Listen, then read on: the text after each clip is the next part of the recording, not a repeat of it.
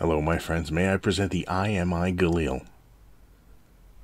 One hell of a weapon for Fallout 4. Let's check it out. Alright, let's check out customization options. There are 14 different receivers, both automatic and semi-automatic. You have a choice of 2 different types of barrels. The other one's a little bit shorter than this one. There are 3 types of magazines. There's a 95-round drum mag, as well as this 35-round standard mag. And there's also another standard mag that takes the material you select. So if you select like a woodland pattern, the magazine itself would be of a woodland pattern. There are 22 custom sights. There's iron sights, your standard iron sights. The EOTech, all the fun ones, ACOGs. You got a 7x hunting scope, which I think is the highest level of magnification you can get. There are also certain reflex sights that come with magnifier options. So you want to take note of those. Those are the Comp M4, the Cobra. Is there another one here? And the EOTech 552. There are 4 custom handguards with different materials. There's plastic, wood, polymer, aluminum. There are a couple of railed options, which will allow you to attach any one of 7 custom foregrips, as well as a flashlight or laser. And we have 4 different muzzle devices you can attach: a flash hider, muzzle brake, or 2 different suppressors. And there are 15 different materials for your viewing pleasure. I myself went with the standard. I'm sort of a plain kind of guy. Alright, let's take it for a spin. Alright, let's check out the reload.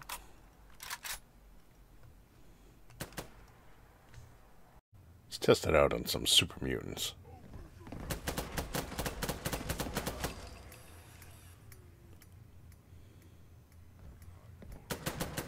No need to make dinner. I'm not staying.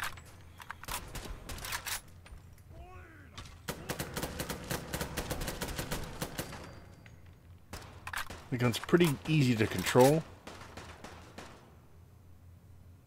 I went with a advanced receiver, semi-automatic, not fully automatic, with these standard mags. I feel like I have plenty of ammo before I have to reload.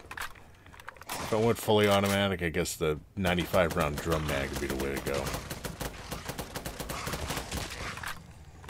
For sights, I chose the OKP7 with the magnifier, and I like the magnifier a lot more than I thought I would.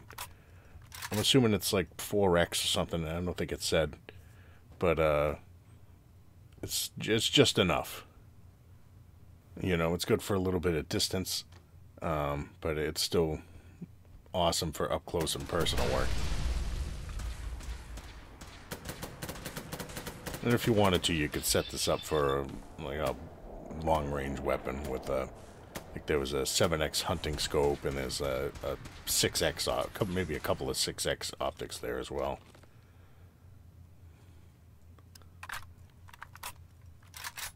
There wasn't any option for a quick reload, like a magazine that gives you a quick reload, but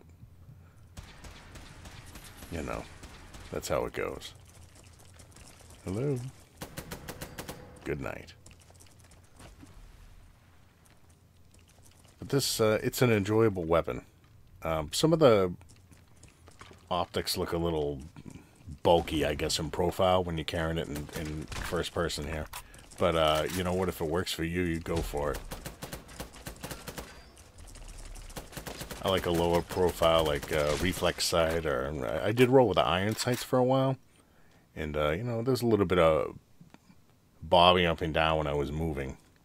You know, when you move, when you're advancing or retreating, and you're looking down the sights. So I felt that the reflex sight was a little better in this case. Yow. But all in all, it's a very enjoyable weapon. The IMI Galil. You should certainly check it out. Thank you guys for watching, and I will see you guys in the next video. If I find my way out of here.